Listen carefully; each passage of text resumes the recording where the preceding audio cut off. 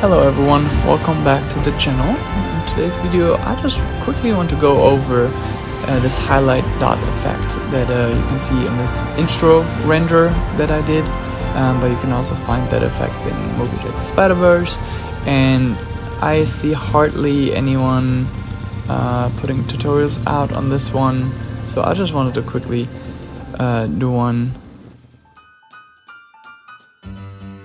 So first off, I wanted to show you how to actually make a dotted image texture, so you can kind of like adjust the size individually and how big you actually want those dots to be.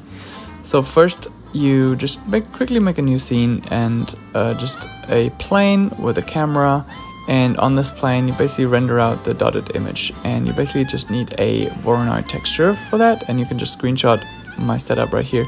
And it's important to have the output resolution, the same format or crop as you want your actual render to be later on.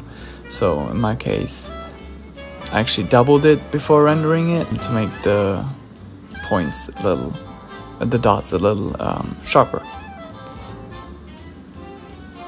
Next you go to your render, and in the Compositor, as an input, you just upload or load the dots and then invert them with the invert color node, and then mix everything with the render. You actually use the dots as a factor, and you mix the render and a glare together.